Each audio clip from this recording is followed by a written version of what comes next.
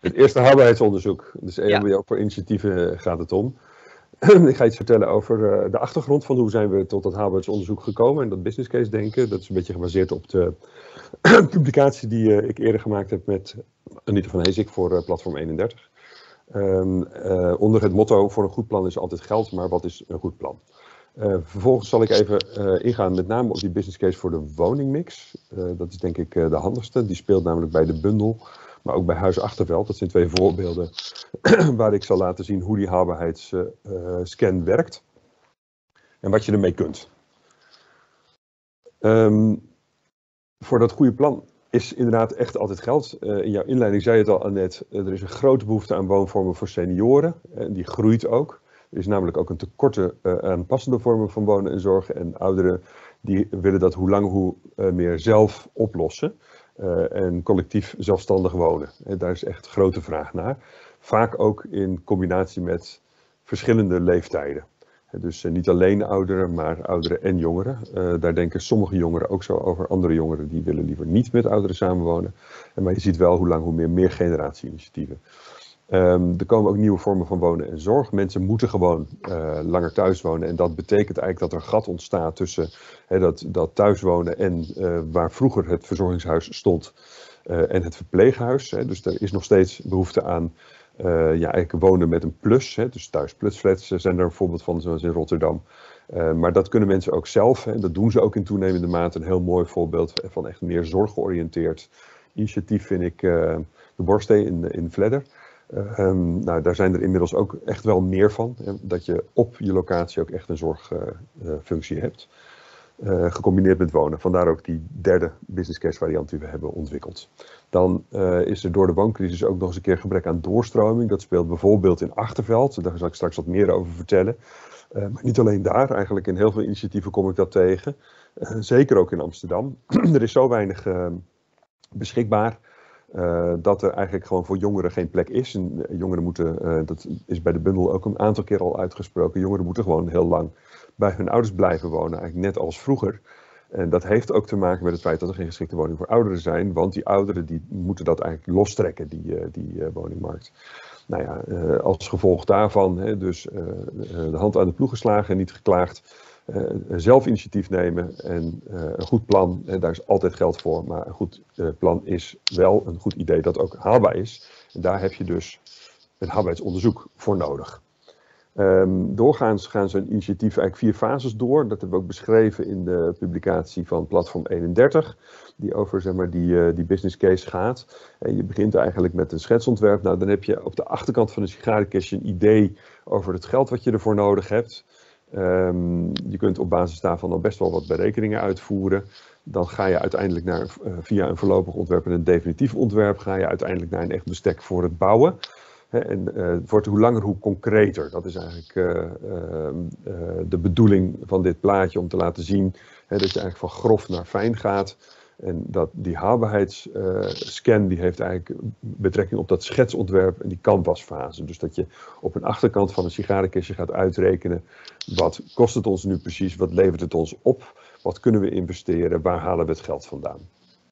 Nou, een goed plan komt door die fase heen met een positieve haalbaarheid.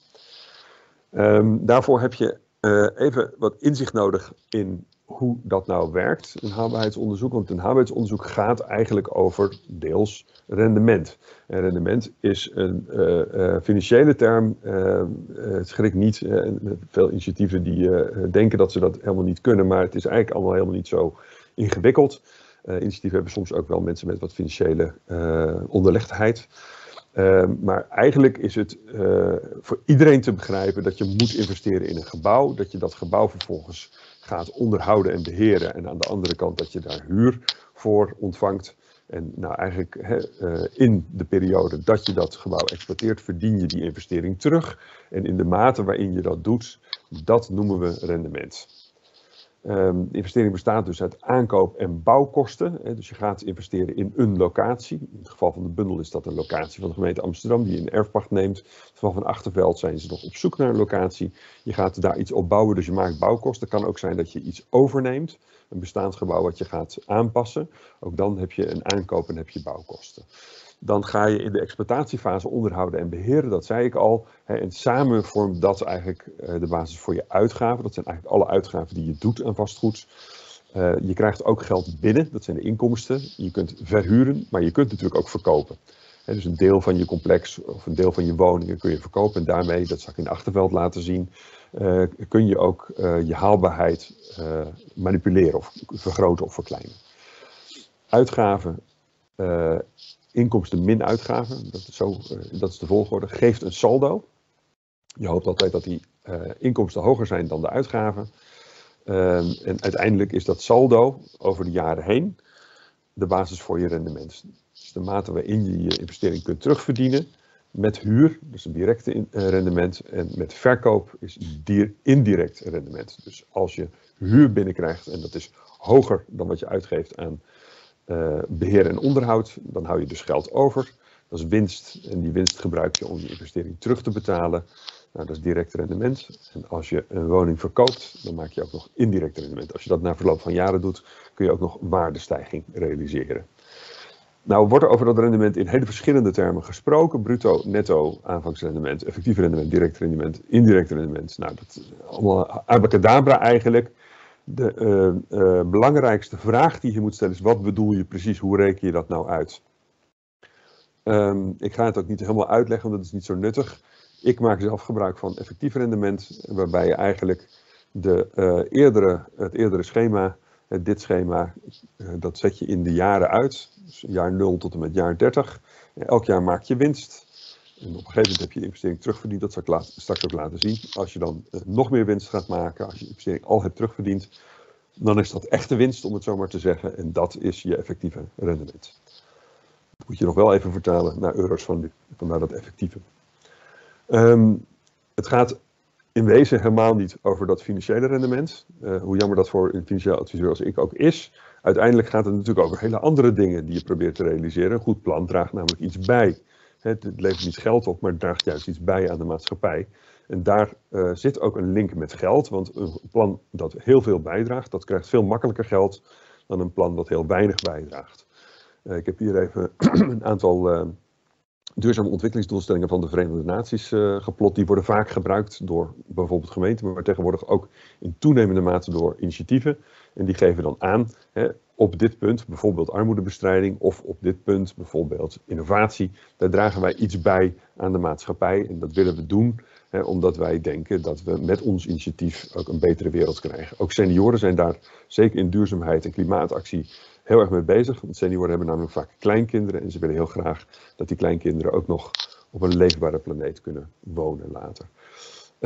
Dus die investering die je aankoop en bouwkosten doet, dan maak je dus een voorziening of een buurtfunctie mee. Dat hebben we al eerder laten zien. Vandaar ook die business case over die buurtfuncties. Je kunt er inwonen in wat je bouwt. Je kunt er activiteiten organiseren. Je kunt mensen verzorgen in wat je bouwt. En je kunt energie opwekken met wat je bouwt. Nou, dat kun je in de exploitatiefase allemaal doen. Dus je bent niet alleen bezig met onderhoud en beheer, maar je bent ook vooral bezig met wonen, activiteiten, zorg en energie. En dat rendement is dus ook een kwestie van participatie en duurzaamheid. Dus het gaat niet alleen over het geld dat je binnenkrijgt, maar het gaat vooral ook om wat je initiatief oplevert voor en in de maatschappij. Nou, de link met het geld is niet heel moeilijk te leggen. Hoe meer je bijdraagt, hoe makkelijker en goedkoper je aan geld kunt komen. Eigenlijk verdelen we dat in twee blokken. Je kunt eigen vermogen werven. Dat is bijvoorbeeld inleg of contributie voor een vereniging. Het kunnen ook aandelen zijn of certificaten bij een coöperatie. Je kunt ook donaties en subsidies krijgen. Nou, daarvoor moet je wel een soort vergoeding rekenen. Mensen stellen dat ter beschikking. Een inleg of een contributie is normaal dat je zeg maar 2 tot 4% rente betaalt aan mensen die bijvoorbeeld een waarborgsom inleggen. Bij eigendom, zeker als het een commerciële partij is, dan willen die hun geld niet alleen terug, maar willen ze ook echt winst maken. Vandaar dat ze ook 6 tot 8% rendement eisen op die inleg. En naast dat eigen vermogen, de donaties en subsidies kosten natuurlijk helemaal niks, want dat is gewoon geefgeld. Dus dat is een kwestie van geven en dan niks terugvragen. Overigens gaat dit in toenemende mate goed. Er zijn heel veel fondsen die hier ook in investeren. VSB-fonds is een hele belangrijke partner van de Heidemij, die zelf ook een fonds heeft. Nou, dat zijn fondsen die je kunt aanspreken voor eigen vermogen, maar ook voor leningen. Dan hebben we het over vreemd vermogen. Daar heb je achtergestelde en sociale leningen en je hebt hypotheken. Inmiddels zijn de hypotheken aan het stijgen. Dat werd eerder al gezegd. Hè. Die rentes die lopen op, dus financiering wordt in toenemende mate een probleem. Ik zeg wel eens, we gaan eigenlijk terug naar normale rentes. Hè. Dus de rente die we nu hebben, die hadden we ook in 2014. En daarvoor was die rente nog wel wat hoger. Eigenlijk moet je uitgaan van ongeveer 2% inflatie plus 2% opslag voor lange termijn rentes. Dus 4% rente is helemaal niet vreemd. We hebben alleen een periode gehad waarin die rente heel erg laag was. En het dus heel makkelijk was om te financieren. En dat deden mensen ook om de economie aan te jagen.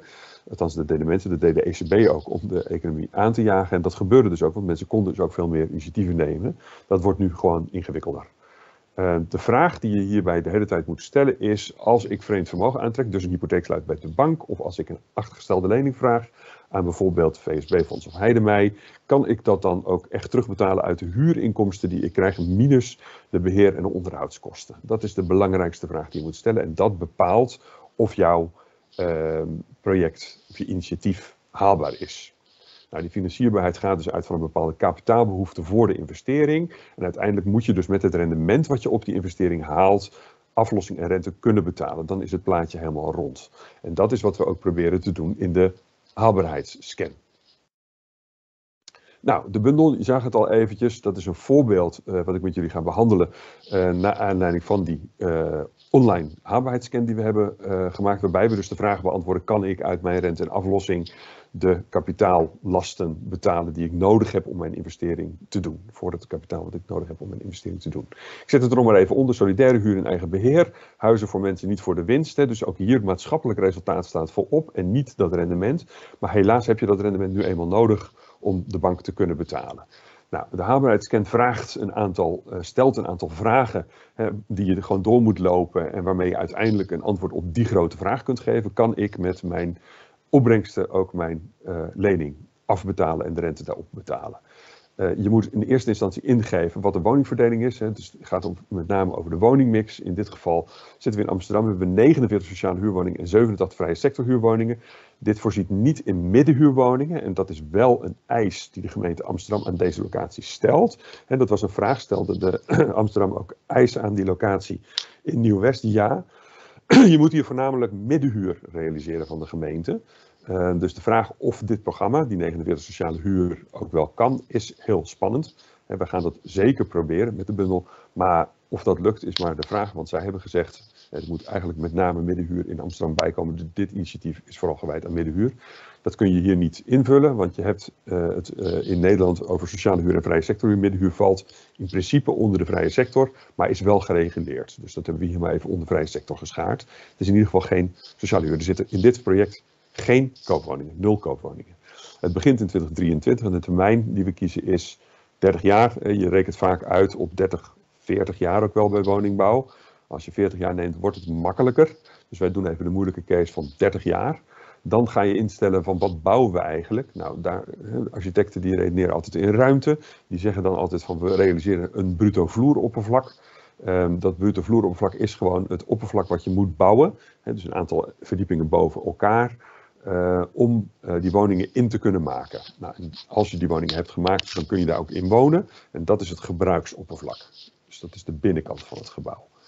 De verschil daartussen, dat noemen we de vormfactor. En die is afgerond 80% in dit project. Kan hoger, is uitzonderlijk. Meestal iets rond de 80%. Het gebouw hebben we ingevuld op 220 vierkante meter BVO gemeenschappelijke ruimte. Dus we hebben niet alleen woningen, gebruikoppervlak. We hebben ook gemeenschappelijke ruimte, die kun je daaraan toevoegen. En je kunt dan uiteindelijk ook de footprint berekenen. Dus hoeveel grond heb je nodig voor dat bruto vloeroppervlak. Dus hoeveel woningen je bouwt, dat is een aantal etages. Dat zie je in het plaatje ernaast. Nou, grond is, je hebt minder grond nodig naarmate je meer etages op elkaar stapelt. Zo simpel is het eigenlijk. Dus die footprint die we hier nodig hebben is ongeveer 10.000 vierkante meter. Dat is ook de grootte van de kavel ongeveer. Dan is er nog een grote tuin, dat zei Lorraine al. Dus die tuin die gaan we straks gebruiken als moestuin of als wilde tuin. Er zijn vervolgens ook nog parkeerplaatsen die zitten in een parkeerkelder onder het gebouw is half verdiept aangelegd. Uiteindelijk heb je dus voor het gebouwde tuin en parkeren een bepaalde kavel nodig. Dat kun je berekenen. Dan hebben we de kosten voor die kavel. Dat is in dit geval erfpacht. Dat kun je in de haalbaarheidsscan ook invullen. Dat is specifiek voor Amsterdam gedaan, want daar wordt bijna alle grond in erfpacht uitgegeven. Dat is ook voor de bundel zo. Dat betekent gewoon dat je als initiatief eigenlijk de grond huurt en dat je daar iets mag bouwen van de gemeente. Nou, dat kost ongeveer 4,5 miljoen, die kavel. En dat kun je verrekenen via een kanonpercentage naar een jaarlijks bedrag wat je betaalt aan de gemeente voor die grond. Specifiek Amsterdamse situatie, dus die is ook ingebracht in de haalbaarheidsscan, omdat ook veel initiatieven in Amsterdam gestart worden. Dat de gemeente daar ook een programma voor heeft. Daarnaast kun je bouwkosten invullen. Hier is genomen 2700 per vierkante meter BVO voor de sociale huur en 3300 voor de vrije sectorhuur. Dit is ook een factor die in de haalbaarheid in toenemende mate een rol speelt. De bouwkosten stijgen en dat wil zeggen dat je dus hier rekening moet houden met wat hogere bedragen per vierkante meter dan in het verleden. De afgelopen, laten we zeggen, 2 jaar is er toch echt wel 20% bij de bouwkosten bovenop gekomen. En ook dat knaagt aan de haalbaarheid van projecten. Dan de inkomsten. Sociale huur, daar rekenen we 781 euro per maand voor. Vrije sectorhuur ongeveer 1100 per maand. Gewoon even op de achterkant van een sigarenkistje uit te rekenen.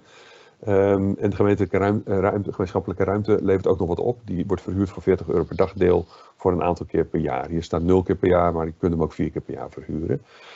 Daar wordt telkens bijgegeven de stijging, dus hoeveel stijgt de huur per jaar. En je kunt dat ook checken of dat een realistische huur is bij de huurcommissie.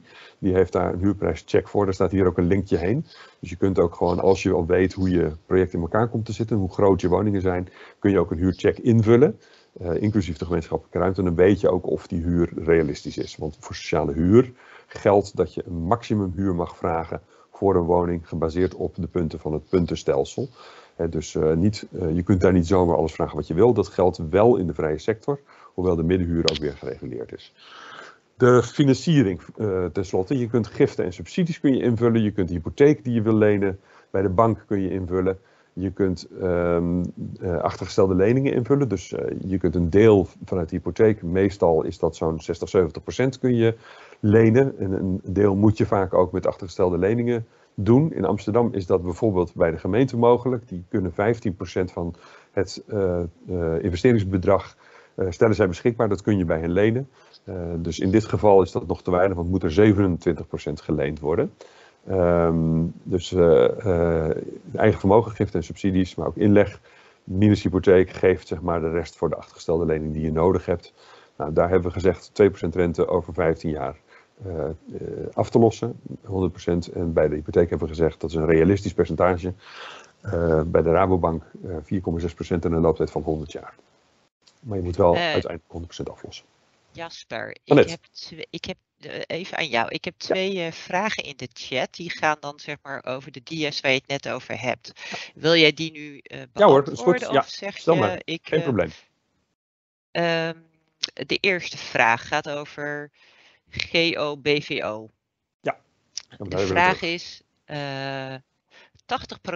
is wel heel optimistisch. In mijn projecten was 70% altijd een streven.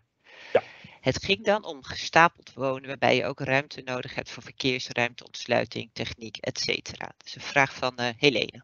Ja, heel terecht hoor.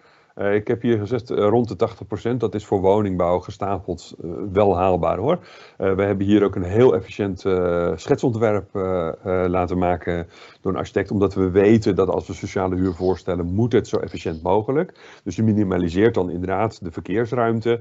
En je zorgt ervoor dat eigenlijk alle ruimte in het gebouw zo goed mogelijk gebruikt wordt voor wonen. En dat is in principe in de woningen. Dus even de vraag wat je mee moet tellen. Wij tellen ook de gemeenschappelijke ruimten mee, omdat die namelijk bij het wonen horen. Als je dat niet doet, dan kom je natuurlijk op een veel slechter GO-BVO verhouding. Maar 80% is voor gestapelde bouw, zeker voor de sociale huur, wel haalbaar als je dus inderdaad heel efficiënt ontwerpt.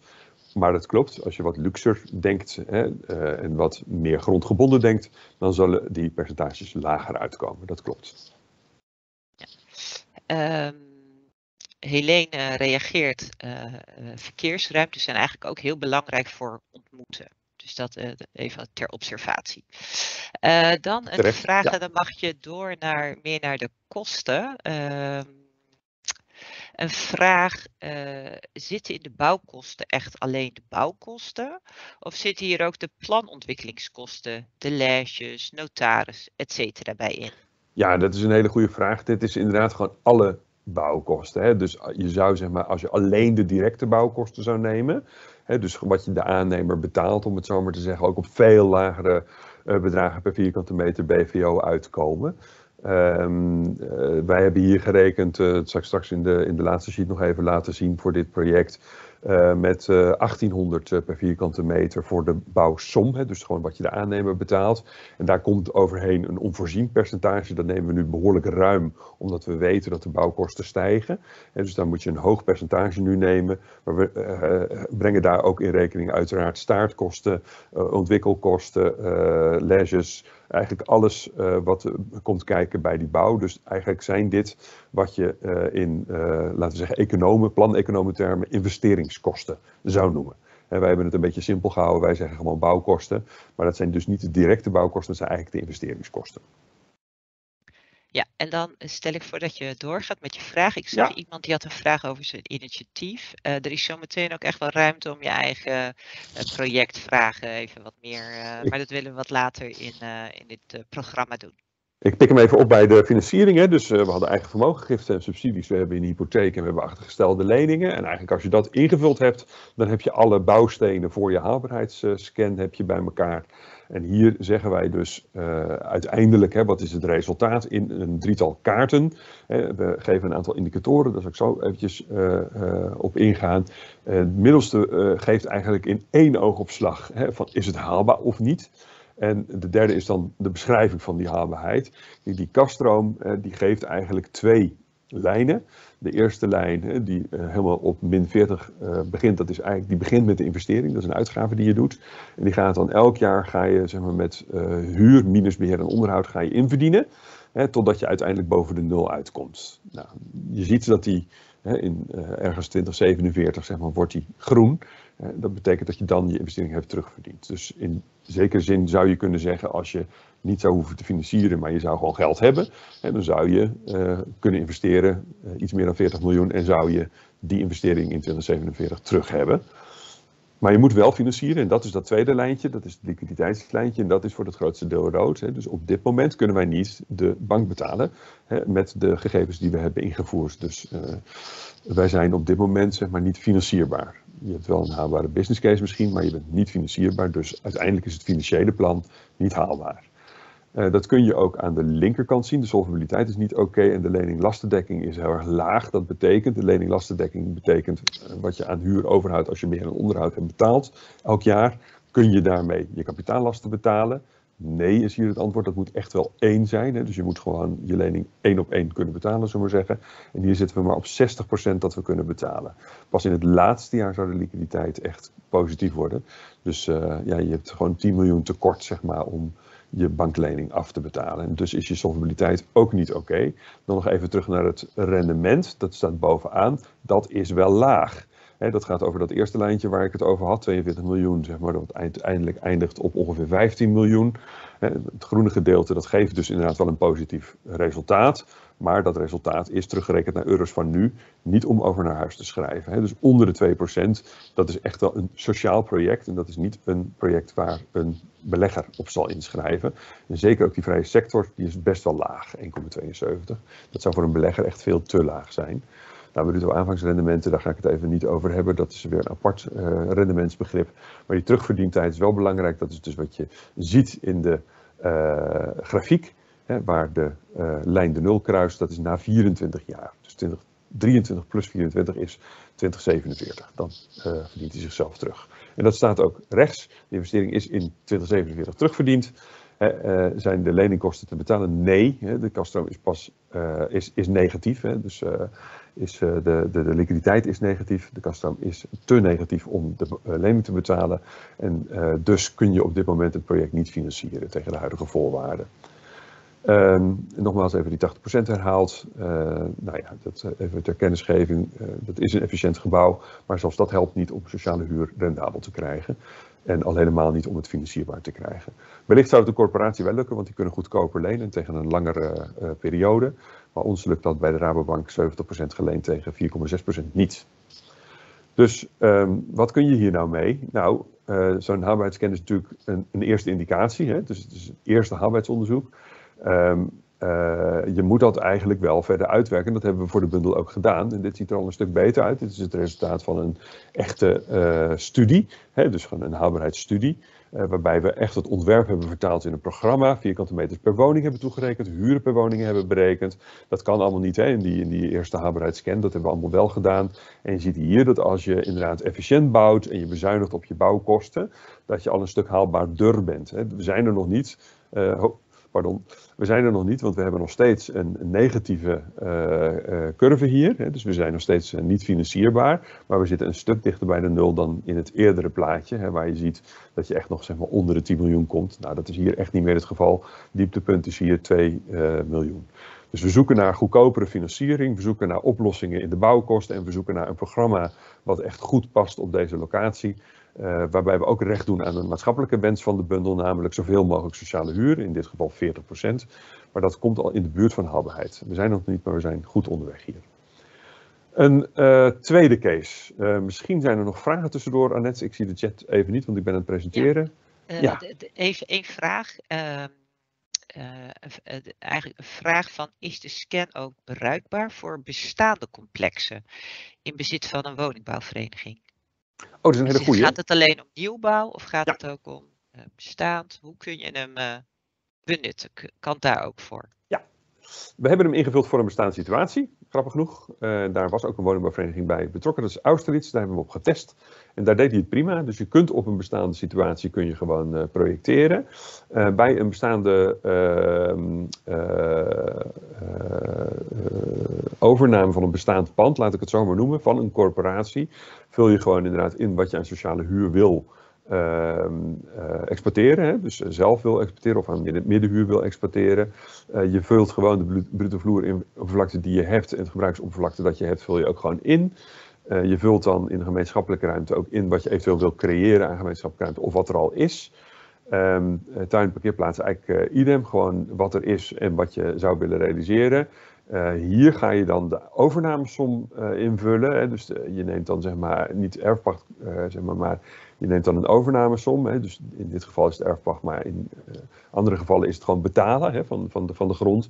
En in dit geval dus ook van het gebouw. Dus je betaalt niet alleen de grond, maar je betaalt ook de opstal. En bouwkosten neem je dan wat je gaat gebruiken voor renovatie. He, dus ja, hij is zeker ook bruikbaar voor bestaande situaties. Je doet dan overname, dus niet erfpacht, maar overname. Je doet dan overname van niet alleen grond, maar ook je gebouw. Dat is gewoon een investeringsbedrag. Voor de bouwkosten neem je dan alleen de renovatiekosten die je zelf gaat investeren op het moment dat je het overgenomen hebt of dat je het wil overnemen, voordat je het wil overnemen. En de huuropbrengsten kun je natuurlijk gewoon invullen wat de toekomstige huuropbrengsten worden. Bij de financiering ga je dus kijken van wat kan ik dan financieren voor die overname, plus eventuele verbouwingskosten. Nou, dan krijg je hetzelfde beeld. Hè? Dus dan is ook die investering, namelijk die overname, bij een bepaalde huur, hè, over een bepaalde toekomstige periode, hè, is dat haalbaar. Dat is dan in dat geval de uitkomst van de scan. Misschien wel goed om bij Huis Achterveld, want die komen daar namelijk op uit, te beginnen. Dit is in Achterveld, gemeente Leusden. DAVA heeft dit initiatief genomen. Dat is door Achterveld, voor Achterveld. Een heel logische afkorting. Dat is een buurtcoöperatie zou je het kunnen noemen, of een dorpscoöperatie. Die heel veel organiseren in Achterveld. Wat je ziet hier is de oude biep. Daar worden alle plannen gesmeed en ook uitgebroed. Daar zijn er al heel veel van geweest. Ze hebben daar bijvoorbeeld een opvang voor mensen met een beperking, jongeren. Die daar op dagbasis zeg maar, opgevangen worden. Ze hebben daar een heel aantal dorpsinitiatieven. En nu zijn ze aan het nadenken vanuit die dorpsinitiatieven over goh, hoe moet het nou hier verder met het wonen. Een van de problemen waar ze tegenaan lopen, net als de bundel in Amsterdam, is dat jongeren langer thuis moeten blijven wonen omdat er gewoon geen woonruimte beschikbaar is. Mensen die een woonruimte vinden, vinden dat vaak in Amersfoort of in Leusden, dus die vertrekken uit het dorp. Dat willen ze vaak helemaal niet. Dus toen wij een onderzoekje deden naar de woonwensen, Hebben we in opdracht van DAVA gedaan, gefinancierd door de gemeente Leusden. Toen zag je ook dat een heleboel mensen uit Amersfoort het invulden. En dat waren dus inderdaad ook allemaal jongeren die net waren verhuisd en die eigenlijk heel graag terug wilden naar Achterveld. Om hun ouders te verzorgen bijvoorbeeld, of om gewoon hun sociale netwerk zeg maar in stand te houden. Want vaak hebben mensen gewoon contacten in het dorp. Het is een hechte gemeenschap in Achterveld. Een katholieke enclave in een overigens protestantse omgeving. Dus dat helpt misschien ook mee vanuit het verleden om de banden aaneen te smeden. De sociale cohesie is hoog. Mensen zijn erg vriendelijk. En denken dus ook heel erg snel na over wat ze samen zouden kunnen doen. Want daar hebben ze ook veel lol in. Dit is wat na het woonwensonderzoek is ontworpen door de bewoners zelf. Dus we hebben een woonwensonderzoek gedaan. We hebben gezegd van nou, we willen eigenlijk een hofachtige structuur maken. Hè. Dat mag modern, maar dat mag ook wat meer traditioneel ogen. Maar hoe moet het er dan precies uitzien? Nou, daar zijn 40 mensen uit het dorp mee aan de slag gegaan. Die hebben in sessies met een architect een soort idee ontwikkeld. Hè, dus echt een getekend programma van eisen. Met een soort schets op een niet bestaande locatie geprojecteerd. Hè, dus gewoon nog echt wel droog zwemmen. En daar kwam uit 2 keer 15 woningen eigenlijk. Plus een atelier en een keuken die eigenlijk in een woning gevestigd zijn. Dus dit zouden of 2 keer 16 woningen kunnen zijn. Of 2 keer 15 met een atelier en een keuken. In het hart van het, dat is daar ook getekend, is een moestuin aangelegd. En er zijn 2 tuinen, 1 per hof. Met verschillende oriëntatie om het klein en behapbaar te houden. En het parkeren is eigenlijk aan de randen van het complex bedacht. Dus schematisch weergegeven wat de mensen bedacht hebben. De woningen zijn uitbreidbaar en dus ook in verschillende maten beschikbaar. Dus per woning kun je zeg maar naar voren en naar achteren. Kun je ook kapellen toevoegen, dus de woningen zijn groter of kleiner te maken. De elletjes die in de hoeken zitten, dat zijn de bergingen. Dus het is een hele slimme manier van ontwerpen geweest, waar je hele vriendelijke manier van wonen van krijgt. En de ontsluiting die loopt zeg maar, over het binnenterrein via het hart. De gemeente is Leusden, dus ook hier hebben we een haalbaarheidsscan voor ingevuld met het initiatief. 16 sociale huur, 16 koopwoningen hebben we gewoon eens geprojecteerd. De aanvang is 2023. De bruto vloeroppervlakte die we nodig hebben is 75 vierkante meter voor de sociale huur. Hè, want je had verschillende maten mogelijkheden. 95 vierkante meter voor de koopwoningen. Het gebruiksoppervlak 60 en 80. Ook hier weer 82%. Dit is inderdaad weer aan de hoge kant. Ik zou zeggen dat je hier wel een wat lagere zou mogen nemen. Maar ook hier denken ze dus heel efficiënt te kunnen bouwen. Het gebouw heeft een gemeenschappelijke ruimte van 95 vierkante meter en een footprint, omdat er 2 lagen gebouwd worden van 1400 vierkante meter. Het terrein, ik heb het even als 1 tuin gezet. Daar zou je er ook 2 van kunnen maken, maar ik heb even het middenterrein als 1 tuin genomen. 500 vierkante meter moeten in de binnenkant. En dan moeten dus parkeerplaatsen buiten het complex gerealiseerd worden. En dan krijg je uiteindelijk een kavel van 2500 vierkante meter dat je nodig hebt. Nou, de bouwkosten die hebben we ingevuld op 2120 bouw per vierkante meter BVO. Of 2210 vierkante meter per vierkante meter BVO. En dat wil zeggen dat het hier wat goedkoper is dan in Amsterdam. Daar hadden we 2700 voor de sociale huur, 3300 voor de vrije sector. Dat is aan de hoge kant, dit is misschien aan de lage kant. Maar het is ook zo dat in Leusden de bouw ook gewoon goedkoper is dan in Amsterdam. Ik denk dat dit ietsje te goedkoop ingeschat is. Het zal wel iets omhoog mogen, maar het is echt wel minder dan die 2700 in Amsterdam. Nou, we gaan daar een aantal kosten betalen gedurende de exploitatie. Dus belasting en onderhoud bijvoorbeeld, dat hebben we ingevuld. Vervolgens krijgen we gelukkig ook huuropbrengsten terug om die kosten te dekken. 630 per woning per maand. Als gemiddelde hebben we even voor de sociale huur genomen. De koopwoningen die hebben we gewoon automatisch laten berekenen naar de marktwaarde. En we hebben dan een financiering ingevoerd van in totaal 2,8 miljoen voor het complex. Een hypotheek voor 64% en dus een achtergestelde lening voor 30% voor dit project. Dus we hebben dan 1,8 miljoen bij de bank uitstaan, 8 miljoen te lenen, achtergestelde leningen. En we hebben ook nog een beetje giften en subsidies, 2 ton. Dat kan wel wat hoger overigens, ook zeker met eigen inleg. Je ziet dat dit een haalbaar project is, maar je ziet wel dat de liquiditeit afneemt over de tijd. Dat klopt ook wel, want sociale huurwoningen 16 hebben we er daarvan, die zijn onrendabel. En eigenlijk wat je hier doet, is je sponsort je sociale huurwoningen met de opbrengst uit je koopwoningen. Die is positief, dus je begint hier heel erg gunstig en dan langzaam loopt het lijntje naar beneden. Dus eigenlijk teer je in op de winst op de koopwoningen. En daarom is de lening-lastendekking eigenlijk ook onvoldoende. Want je huur is in principe onvoldoende om je lening te betalen. Maar omdat je gewoon een hele hoge verkoopwinst haalt op die 16 koopwoningen. Daardoor zou je dit project kunnen doen. In principe is die na 14 jaar terugverdiend. Kaststroom wordt inderdaad nooit negatief, dus het kan. De opbrengst is 5,3 miljoen. Dat is ongeveer 3 ton per koopwoning. Die betaalt voor een gemiddelde koopwoning in Achterveld inderdaad tegen de 4 ton. Dus dit zijn nog redelijk goedkope woningen. De vormfactor van het project wordt hier gesteld, 82%, die is te hoog. Dus eigenlijk zouden we hier wat minder efficiënt moeten bouwen. Wat hogere bouwkosten nog in moeten voeren en kijken of die dan nog haalbaar is.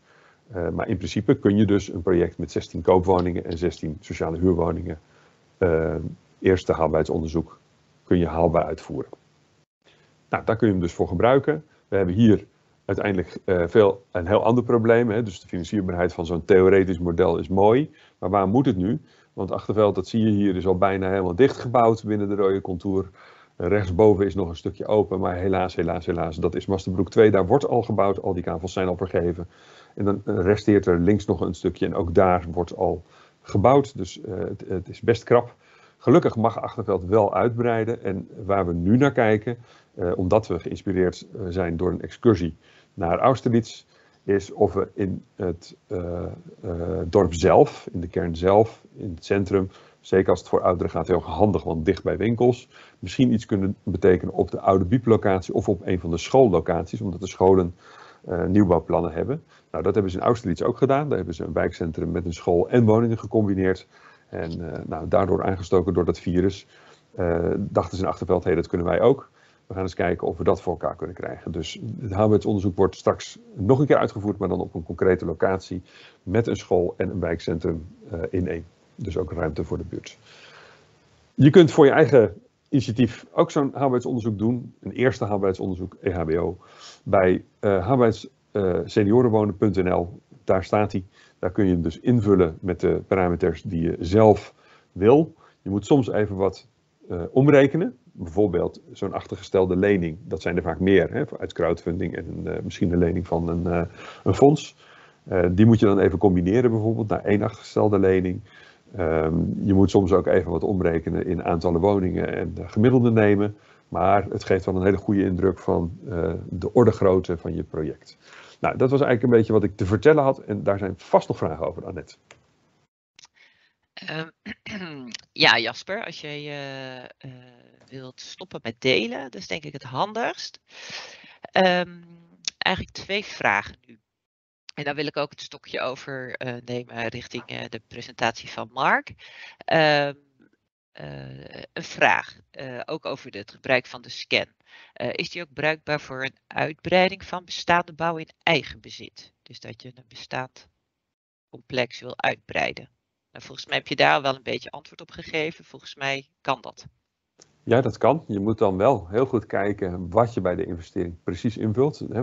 Want wat kost die uitbreiding dan precies? Hoeveel eenheden ga je dan uitbreiden? Daar maak je dan die scan voor. En je laat dan eigenlijk dat oude deel laat je buiten beschouwing. Het is heel voordelig natuurlijk, hè, als je dat doet. Want vaak heb je die grond al. Die hoef je niet te kopen. Dus die laat je dan ook uit de investering weg. Nou, dan zul je zien dat die haalbaarheid heel snel in beeld komt. Bij een uitbreiding van een bestaand bezit. Tenzij het moeilijk is om te bouwen en je weer heel hoge bouwkosten hebt. Dat is bij bestaand bezit natuurlijk wel weer een nadeel. Maar ja, je kunt daar gewoon de parameters invullen zoals je dat zelf logisch denkt. Maar hou het oude deel buiten beschouwing, dat hoef je niet aan te schaffen. Reken alleen met de investering die je doet in de nieuwbouw en reken alleen met het aantal eenheden wat je daar doet.